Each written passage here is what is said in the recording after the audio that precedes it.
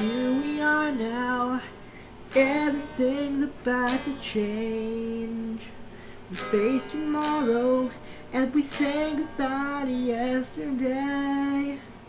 A chapter ending, but the story's only just begun. The page is turning for everyone, and so I'm moving on, letting go, holding on to tomorrow. And I've always got the memories while I'm finding out who I'm gonna be. We might be apart, but I hope you always know you'll be with me wherever I go. So, hey everyone, that was just me playing guitar for just a little bit to kind of, play it out and see how it went. I think it went pretty good. Let me know how I did in the comments below. But yeah, so today is going to be a little bit of a mixed video. For one, I'm not in the best mindset. My bunny's ashes, my bunny died last week, and her ashes came the other day, and they're in this box. It's a very nice box in here. There's some flowers we can plant, but I wasn't really in the best mindset. I did film a video, but I couldn't make myself edit it because it was about my bunny, and Roxy, she was very important to me, so I kind of decided to just hold off on editing that video and putting it up when I feel mentally prepared to edit it. So, with that being said, let's jump into this video. Alright, so, we're looking at, for this lab in particular, we're looking at charges and electromagnetic fields. In particular, we're particularly looking at what happens when you have different circumstances of protons and electrons in a certain placements. So for example, when we look at, okay, so I'm going to turn my screen recording on now, and when we grab, we do a dipole interaction, we grab two positives, and we also grab one negative, and we place the positive on one end and the negative on the other. And what we end up seeing is the positive protons are being pulled toward the electron. So you can see the energy being kind of like away from the protons and into the electron. And if we were to take a sensor, we can see that at this point right here, that energy is going there, and it's going really fast. It's a lot of energy, and it's going straight across the screen, down that way, right? Down like straight that way.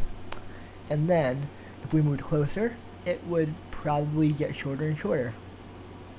Now, what happens if so the lab wants me to find different values. So it wants me to find the equipotential, or the potential where they're equal to each other, where the positive end is equal to the negative end. So at 0 volts, at 5 volts, at 10 volts, at 15 volts, at 20 volts, at 25 volts, and then all negatives for those ones as well, except for 0, because you can have a negative 0. That being said, let's try and find the 0 line, the 0 mark, right?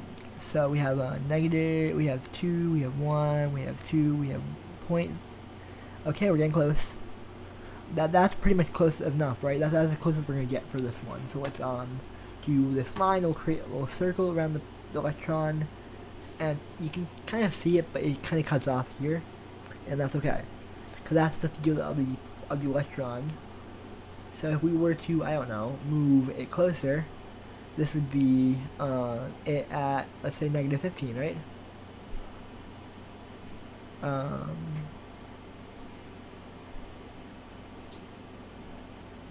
Or yeah, I'll just negative 15. Okay. And I'll do positive 5. How's that? Okay. So, as you can tell, along all these different intervals of negative 15,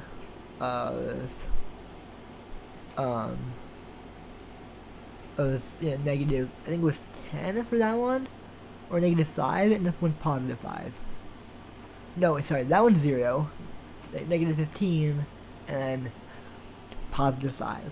So as you can tell, it with the exponential rise of 5 volts, because it's further away from the positives or the photons, it tends to be weaker compared to the electron, which is at 15 here, and then at 0, they're about equal to each other.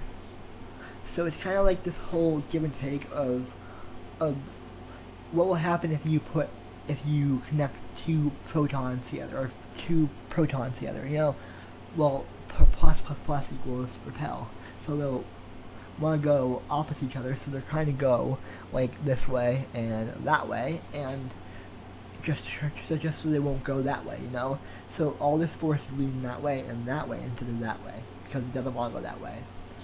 Versus if you were to have the protons and the electrons right there and there, they, you know, the energy, electric energy, is traveling from the proton to the electron, and it's kind of directing it towards there. So it's really interesting to see all this stuff. But yes, this is the lab I'm looking at. We also have to do this one, which I'm in the middle of doing right now. And this one in particular is really frustrating because it involves a lot of different protons and electrons, and it's really frustrating because it's just a lot going on. And I'm not confused, it's just frustrating that it's this long and that I have to do this many calculations. Not in calculations, but just drawing out lines, and I am very privileged. This is the first world problem I get this. This is the first world problem I get this. But this is just a lot. And I am really stressed out and really frustrated. So I need to get to this. I will see you guys in the next video, and I'll try to edit this week. Bye guys. I'll see you next time, and peace.